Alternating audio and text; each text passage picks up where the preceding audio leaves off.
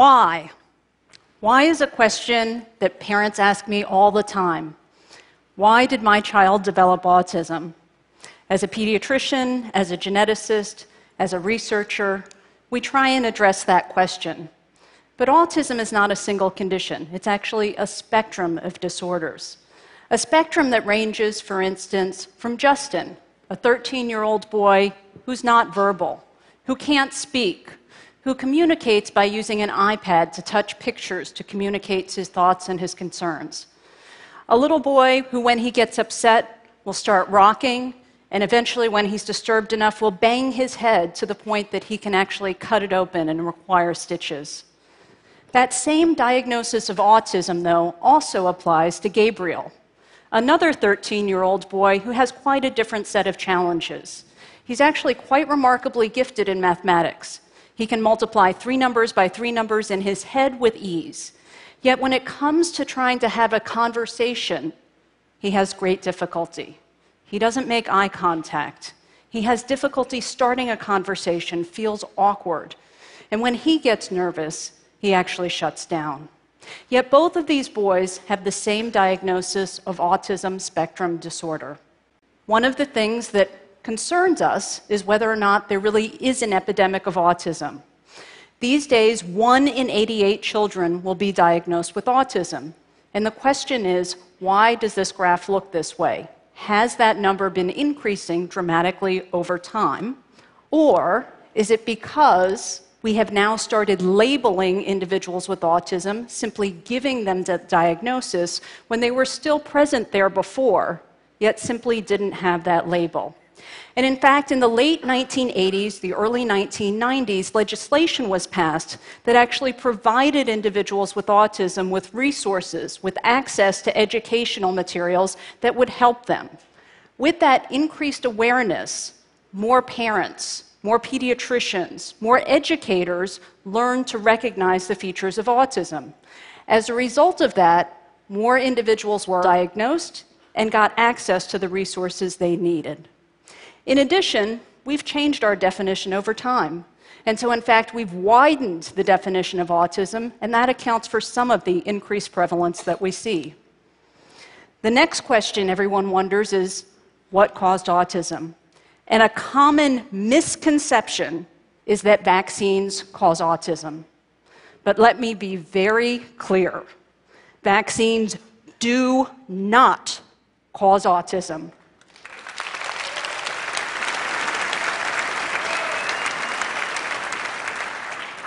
In fact, the original research study that suggested that was the case was completely fraudulent.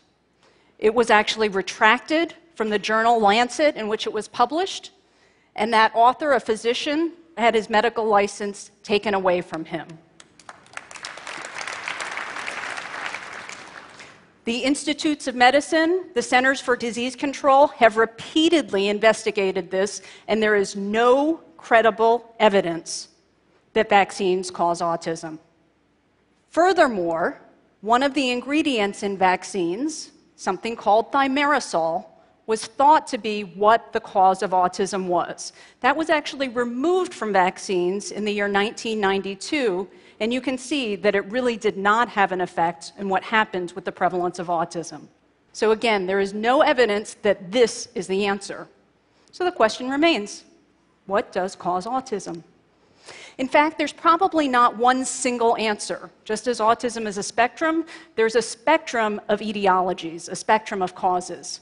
Based on epidemiological data, we know that one of the causes, or one of the associations, I should say, is advanced paternal age. That is, increasing age of the father at the time of conception. In addition, another vulnerable and critical period in terms of development is when the mother's pregnant. During that period, while the fetal brain is developing, we know that exposure to certain agents can actually increase the risk of autism. In particular, there's a medication, valproic acid, which mothers with epilepsy sometimes take, we know can increase that risk of autism. In addition, there can be some infectious agents that can also cause autism. And one of the things I'm going to spend a lot of time focusing on are the genes that can cause autism. I'm focusing on this not because genes are the only cause of autism, but it's a cause of autism that we can readily define and be able to better understand the biology and understand better how the brain works so that we can come up with strategies to be able to intervene.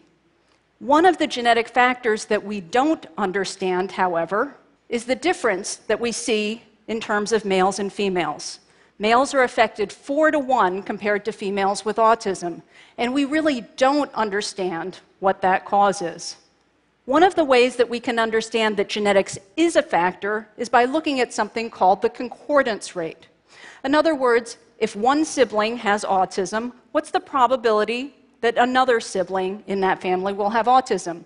And we can look in particular at 3 types of siblings. Identical twins, twins that actually share 100% of their genetic information and share the same intrauterine environment, versus fraternal twins, twins that actually share 50% of their genetic information, versus regular siblings, brothers, sisters, sisters, also sharing 50% of their genetic information, yet not sharing the same intrauterine environment. And when you look at those concordance ratios, one of the striking things that you will see is that in identical twins, that concordance rate is 77%. Remarkably, though, it's not 100%. It is not that genes account for all of the risk for autism, but yet they account for a lot of that risk because when you look at fraternal twins, that concordance rate is only 31%. On the other hand, there is a difference between those fraternal twins and the siblings, suggesting that there are common exposures for those fraternal twins that may not be shared as commonly with siblings alone. So this provides some of the data that autism is genetic. Well, how genetic is it? When we compare it to other conditions that we're familiar with, things like cancer, heart disease, diabetes, in fact, genetics plays a much larger role in autism than it does in any of these other conditions. But with this, that doesn't tell us what the genes are. It doesn't even tell us in any one child, is it one gene or potentially a combination of genes? And so in fact, in some individuals with autism, it is genetic. That is, that it is one single, powerful, deterministic gene that causes the autism. However, in other individuals, it's genetic. That is, that it's actually a combination of genes, in part with the developmental process that ultimately determines that risk for autism. We don't know in any one person necessarily which of those 2 answers it is until we start digging deeper. So the question becomes, how can we start to identify what exactly those genes are? And let me pose something that might not be intuitive. In certain individuals, they can have autism for a reason that is genetic, but yet not because of autism running in the family. And the reason is because in certain individuals, they can actually have genetic changes or mutations that are not passed down from the mother or from the father, but actually start brand new in them. Mutations that are present in the egg or the sperm at the time of conception, but have not been passed down generation through generation within the family. And we can actually use that strategy to now understand and to identify those genes causing autism in those individuals. So in fact, at the Simons Foundation, we took 2,600 individuals that had no family history of autism, and we took that child and their mother and father and used them to try and understand what were those genes causing autism in those cases. To do that, we actually had to comprehensively be able to look at all that genetic information and determine what those differences were between the mother, the father, and the child. In doing so, I apologize, I'm going to use an outdated analogy of encyclopedias rather than Wikipedia, but I'm going to do so to try and help make the point that as we did this inventory, we needed to be able to look at massive amounts of information. Our genetic information is organized into a set of 46 volumes, and when we did that, we had to be able to count for each of those 46 volumes, because in some cases with autism, there's actually a single volume that's missing. We had to get more granular than that, though, and so we had to start opening those books, and in some cases, the genetic change was more subtle. It might have been a single paragraph that was missing. Or yet, even more subtle than that, a single letter.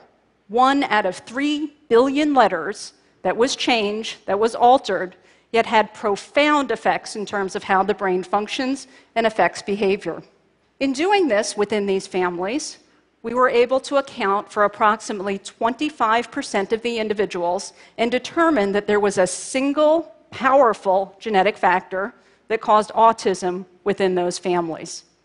On the other hand, there's 75% that we still haven't figured out. As we did this, though, it was really quite humbling because we realized that there was not simply one gene for autism.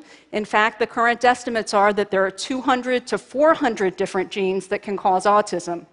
And that explains in part why we see such a broad spectrum in terms of its effects. Although there are that many genes, there is some method to the madness. It's not simply random, 200, 400 different genes, but in fact, they fit together. They fit together in a pathway. They fit together in a network that's starting to make sense now in terms of how the brain functions.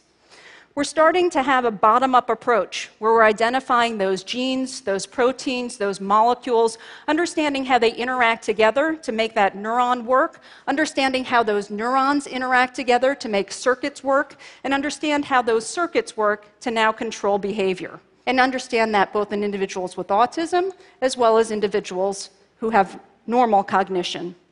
But early diagnosis is a key for us. Being able to make that diagnosis of someone who's susceptible at a time in a window where we have the ability to transform, to be able to impact that growing, developing brain is critical. And so folks like Ami Klin have developed methods to be able to take infants, small babies, and be able to use biomarkers, in this case, eye contact and eye tracking, to identify an infant at risk. This particular infant, you can see, making very good eye contact with this woman as she's singing Itsy Bitsy Spider, in fact, is not going to develop autism. This baby, we know, is going to be in the clear. On the other hand, this other baby is going to go on to develop autism. In this particular child, you can see it's not making good eye contact. Instead of the eyes focusing in and having that social connection, looking at the mouth, looking at the nose, looking off in another direction, but not again socially connecting. And being able to do this on a very large scale, screen infants, screen children for autism through something very robust, very reliable, is going to be very helpful to us in terms of being able to intervene at an early stage when we can have the greatest impact. How are we going to intervene? It's probably going to be a combination of factors. In part, in some individuals, we're going to try and use medications. And so, in fact, identifying the genes for autism is important for us to identify drug targets, to identify things that we might be able to impact and can be certain that that's really what we need to do in autism. But that's not going to be the only answer. Beyond just drugs, we're going to use educational strategies. Individuals with autism, some of them are wired a little bit differently. They learn in a different way. They absorb their surroundings in a different way, and we need to be able to educate them in a way that serves them best. Beyond that, there are a lot of individuals in this room who have great ideas in terms of new technologies we can use. Everything from devices we can use to train the brain to be able to make it more efficient and to compensate for areas in which it has a little bit of trouble, to even things like Google Glass. You could imagine, for instance, Gabriel, with his social awkwardness, might be able to wear Google Glass with an earpiece in his ear and have a coach be able to help him, be able to help think about conversations, conversation starters, being able to even perhaps one day invite a girl out on a date. All of these new technologies just offer tremendous opportunities for us to be able to impact the individuals with autism. But yet we have a long way to go. As much as we know, there is so much more that we don't know. And so I invite all of you to be able to help us think about how to do this better, to use as a community our collective wisdom to be able to make a difference.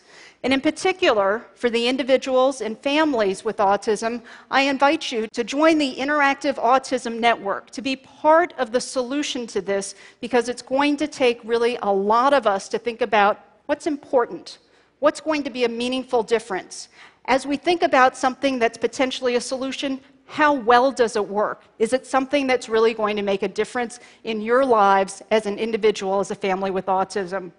We're going to need individuals of all ages, from the young to the old, and with all different shapes and sizes of the autism spectrum disorder to make sure that we can have an impact. So I invite all of you to join the mission and to help to be able to make the lives of individuals with autism so much better and so much richer. Thank you.